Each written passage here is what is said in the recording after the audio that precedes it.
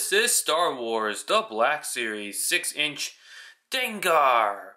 And wow, is this the Dengar that we've been waiting for to complete our Bounty Hunter line in the Star Wars Black Series. I know for a fact that Dengar here is the one bounty hunter other than Boba Fett that everybody wanted to have in their collection. And finally, towards the end of 2018, we finally have Dengar. What an awesome looking figure. I managed to pick this guy up from Amazon Canada. Have not seen him at retail at all, and I don't expect to see this guy at retail because he is definitely one of the more sought after figures ever in the line. And we'll go over why you should definitely pick up everyone's favorite bounty hunter, Dengar, in just a second. But as always, let's check out the box. Standard Black Series box here. Really interesting artwork here of Dengar in wearing his turban and all his scars and everything. You know, I always thought, it was interesting. There was so much love behind all these bounty hunters from The Empire Strikes Back. They really only got like 15 seconds of screen time each, but Dengar was definitely one of those characters that stood out to me. So happy he got turned into an action figure in the Black Series 6-inch line. He is number 74. And if you want to read a little bit more about Dengar, here you go. Pause the video right here to read it. He is basically a ruthless and effective bounty hunter that prides himself on blah blah blah blah blah. But anyways, we're not here to check out the box. We're here to check out Dengar. And oh my god, guys, this could be the Black Series figure of 2018, in my opinion. Just look at the detail on this guy. I mean, oh my goodness. You know, for a bulkier looking character, I think Hasbro really hit it 100%, you know? Everything about this figure is absolutely perfect. I love it.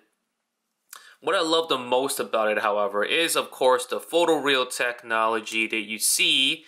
Let's just zoom in here onto his little face, his beautiful face. The photoreal technology you see right here on Dengar.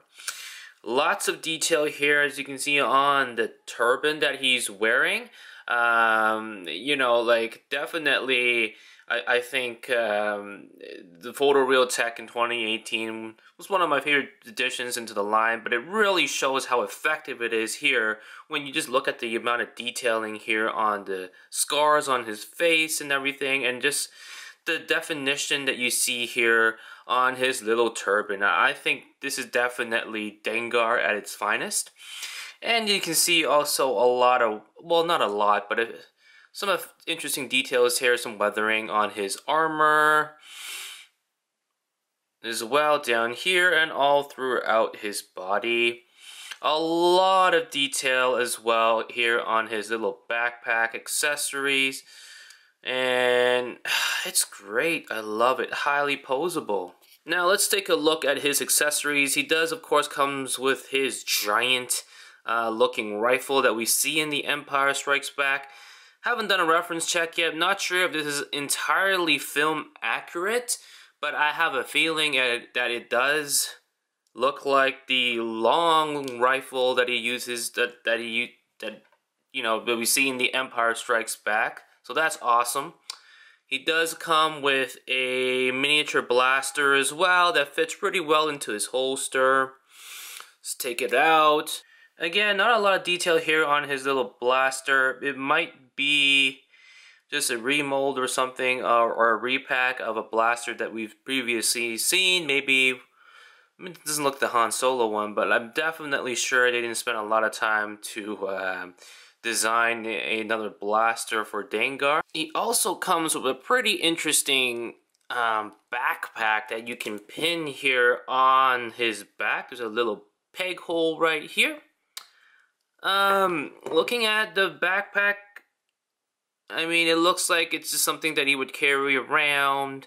You know, it looks like a camping bag, actually, of some kind, which is pretty odd. I don't remember seeing this at all in The Empire Strikes Back, but you know, it could be something that he just carries around for explosives or something. But again, it fits really well around his body.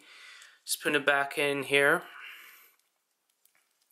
You can also pin the straps in into this little peg hole over here as well, so it doesn't fall off as easily, which is a nice little addition to detail. Now a quick look at the articulation. He is very mobile for a Black Series figure. Nothing that you would be surprised to see for sure, but let's take a quick look. His head fully rotates 360 degrees.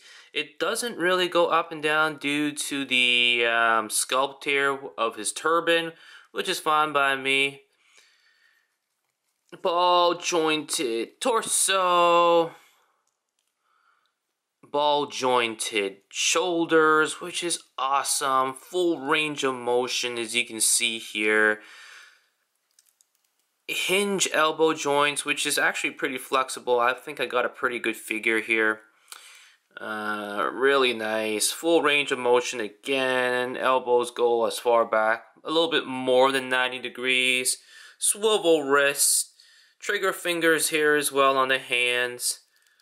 Ball jointed hips. Swivel thigh.